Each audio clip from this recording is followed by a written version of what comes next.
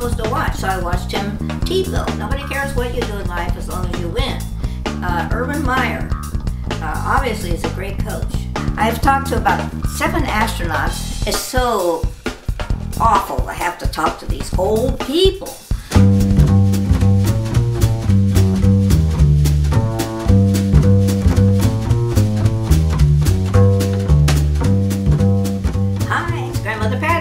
I would like to be at a football game, and I went to the Ohio State football games, although I didn't graduate from there, and I just loved them. My father took a family every year from the time I was little. We would go, and now I was in Florida, so who was I supposed to watch? So I watched him Tebow, and he was magnificent, and he had a magnificent coach, and it was all that excitement. In the meantime, Ohio State was doing well. And we don't do so well in Columbus unless Ohio State football team is doing well. I mean, that's all we live for. And so when I heard that Tebow was going to go to Denver, and then I hear he's been winning games at the last second, and people don't know how he does it, but the point is he wins. See, who cares? Nobody cares what you do in life as long as you win. And then his coach has moved to Ohio State, and we're so excited because with our coach being taken away, and I don't think he did a single thing wrong, we're all excited now because now we have Tebow's coach, and it may take him 2 or 3 years, but we know that he will have a great time. And oh, we love the Ohio State football games. It's just there's nothing like it. Meyer, obviously is a great coach. Now, when he was down here, I think he beat Ohio State once. That doesn't seem possible, but I guess somebody said he did. But that's all right, because now he's off to Ohio State. That's his home state anyway, and he wanted to go there. And it's a strange thing about Columbus, Ohio. A lot of people go and they travel and they go this place and that place, and they end up back again in Ohio. Another thing I'm going to talk about today is my secret. And the secret is, if you like to talk like I do, you have to discipline yourself. So when you go to talk to somebody at a party or different places, and especially people you don't know, you can ask them questions. I've talked recently, well, in the last 30 years. To me, that's recent. And when you turn 80, everything seems like it happened yesterday. I've talked to about 7 astronauts, and I have sort of researched that astronaut type of thing, because when I was in down here in Florida, I watched one go up, and I'm probably one of the few people in the United States. I went home to California and I watched it come down, and I watched another one come down. And in California, we hear the boom boom. That's 2 booms that they always give when they come into land. Now, if you want to have a discussion with other people who are around the astronauts, you can ask them why they think there's 2 booms. Now, I've read and I've read and I've read, and I'm not too sure, but it has, since the one in England and London, what was the name of that big airplane, it also had 2 booms. It didn't sound the same. It went boom, boom. It must have something to do with the configuration of the airplane plus the speed. But that's something you can ask an astronaut, and they'll all come up with different questions. Ask an engineer, and they'll go on for a whole evening about why, and they're never the same thing. So when you do get into something like that, and you're at a banquet, or you're just in a person's home, when you sit with somebody, they don't want you to talk. I've decided nobody wants me to talk. That's why I'm doing this. All right. You have to have enough knowledge of that person, or what they are doing, or what they would like to do. Or if you don't have any knowledge at all, you can start with that. Just say, I have no idea what you do when you're not an astronaut. And there's other people, like if you're into sports or into golf, and down here in Florida, you better know something about golf, enough to ask questions. And since our family knows Jack Nicklaus and Barbara, and we have always enjoyed golf, and some of us play, and some people like me played once and gave it up. And so the next thing you need to know with this secret of asking questions is to look them in the eye. But that's so hard when you're at a dinner table. You practically have to reach forward and sort of around and around like this. But you have to, because people like to be looked in the eye. But most people don't like to look somebody else in the eye. And so you have to learn to do that. That isn't something that most people want to do. Now the other secret is, though, if you're a teenager or 20-somethings, and you think, well, you're not, it's so awful to have to talk to these old people. And the one thing you can ask them is, this will really bring up a wonderful conversation, is what did you do in high school? Did you play sports? Did you sing? Did you do anything like that? And especially sports. My mother wrote in her grandmother book that she used to play baseball, and it was one other sport, I can't remember, and I was shocked. I'd never seen her even run, let alone play something.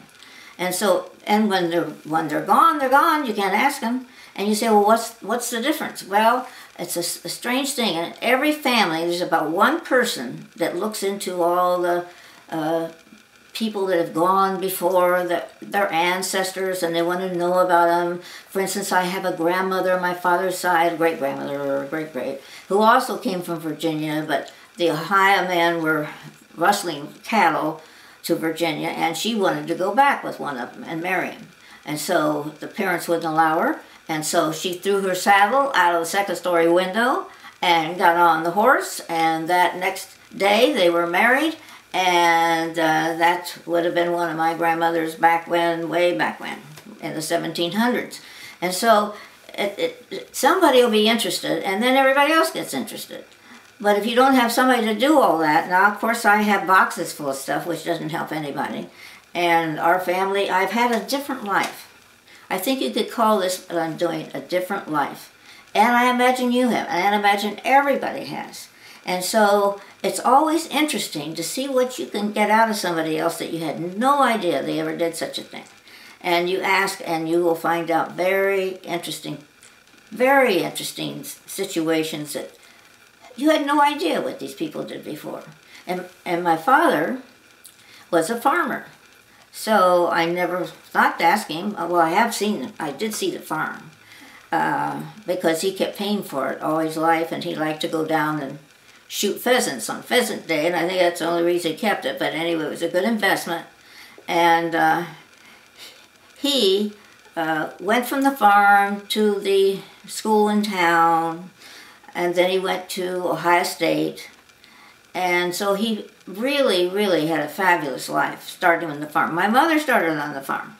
She, too, somehow got everything together and went to Miami University, but unfortunately it was in 1918, 1919, and that was the great flu that came over not only the United States, but a lot of countries. And she was interested in one boy. She said not serious, but she was interested, but he went off to the Army and died in the Army camp here in the United States. And finally, it was so bad that they had to shut Miami University of Ohio, shut it down, and she had to come home. And from then on, her life had many ins and outs and ups and downs, but she finally got her teaching credential, and that started her off on her career. Back in the days when most women didn't have any careers. So to me, I think if you, the teens, and you, the 20-somethings, could listen. I know my great-aunt told me once when I was about 5, she said to me, and she leaned way down, she wasn't very big, she was about this big. She leaned way down anyway, and she said, Patti, she said, you're not going to believe this, but she said, pretty soon you're just going to turn around, just in one circle, and that won't take very long, and you're going to be as old as I am. And I looked at her and I thought, oh, I don't want to be as old as she is. And that's not true. To be that old will take years and years and years, and how can you just turn around and all of a sudden you're old? And of course she was right. And her name was Great Aunt Myrtle. And she was great fun. And she ran her own camps in her house because, and my mother and father, when they went down to visit in Florida once, they went to see if they could find Aunt Mert. They'd heard she'd broken her arm. So they went to St. Petersburg and in this sort of a hotel type place. And they said, is Aunt Mert here? And we said, here, she's broken her arm. And they said, and she was about 80 something, and they said, well, no, she's out on a date with another man. So I thought, well, that would be a great life if you could just keep going like that. If you can keep your feet moving and your brain following, why, that's it. My motto is, if it doesn't hurt you, and if it doesn't hurt anybody else, and it doesn't hurt anybody emotionally or physically or in any way, and it doesn't hurt the earth or any physical things, then you can, whatever you want to do. Because, you know, if it doesn't affect anybody else, it'll just affect you. So if you're a blonde, then I have some things to tell you, because to help you get along, because in my day there were only like 2 of us in one class, if you can imagine that now. And blonde and blue-eyed, and I had a time in high school with professors who just didn't think I knew anything, so I worked hard. I worked hard at starting about sophomore year in high school, and I became on the National Honor Society, and I got my straight A's finally my senior year, and I went off to Ohio Wesleyan, and I had all of this all over again with mostly men looking down at me like, they don't call on you, they don't even know you're there, you're invisible. So when you get old, you're invisible, and when you're blonde, blue-eyed, you're sort of invisible, and so you need some secrets to fix that. And so I did. My freshman, sophomore year, I was in the society that is before the greatest one you can be in, and that's Phi Beta Kappa. So life is fun, life is interesting, and I like to talk, and that's why I'm here with you. Now, of course, my son is trying to tell me what to do. It's something about, if you, at the end of this, is a place to subscribe and put your name. And then, and what else is somebody to say? Just tell me. If you like me at all, you're supposed to push the like, L-I-K-E button down here. And if I'm one of your favorites, you know, after you watch me a few times, maybe I'll be one of your favorites. Don't forget, down in the comments, put what you want me to talk about. And also, just tell things that you want to talk about, which I've already said. And also, don't forget, is there anything else I'm to say? Subscribe. I don't know why, and I don't know any of this. I'm just sitting in front of a camera, blogging away, and my son will take care of the rest, which is a good deal. But he's still trying to tell me what to do. I don't like that.